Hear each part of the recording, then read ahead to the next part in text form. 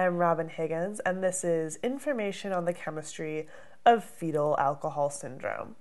All right, so fetal alcohol syndrome is a really sad syndrome, and it basically describes the negative effects that happen when a pregnant woman drinks alcohol.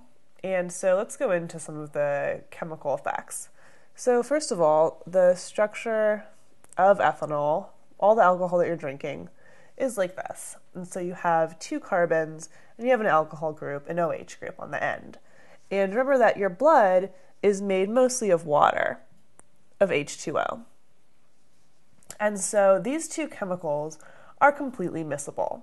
What that means is that they completely mix and they'll form one solution and they won't separate at all. So just as an example, if you have, two layers of water and oil, they'll always stay like this. Water and oil are not miscible.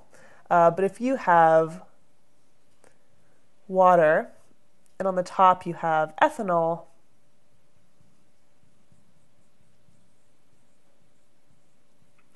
then over time they'll completely mix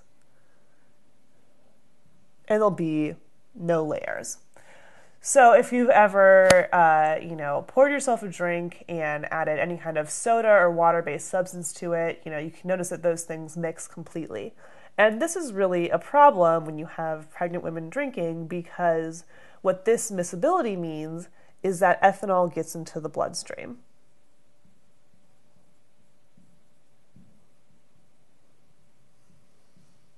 And it has no problem doing this. And so once you have this happen, once ethanol is in the bloodstream of a pregnant woman, there's a number of negative side effects. And so the first one is that they can actually have less nutrition through the placenta, and you can have less oxygen.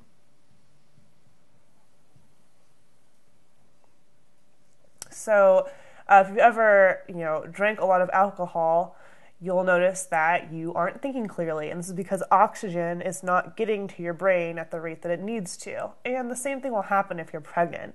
You're really restricting the oxygen that gets to your baby, and so what that means is that there's not enough oxygen for the baby to develop correctly. And so, every step of your pregnancy needs very certain levels of chemicals, and if you have less oxygen than you need, you're not going to be able to complete these steps to have the baby grow healthily. Another thing is that ethanol can actually encourage the reaction of acetaldehyde. And so what this is a chemical just like this. And ethanol, you can see it's very closely related. If it gets oxidized, it becomes acetaldehyde. And this is actually just a toxin. And so in general, it's going to be really bad for you or for an unborn baby. Fetal alcohol syndrome is obviously very sad and upsetting. And that's why it's recommended by all doctors never to drink when you're pregnant. And this is basically because of the miscibility and then the various effects that ethanol has on the body. I'm Robin Higgins, and this is information on the chemistry of fetal alcohol syndrome.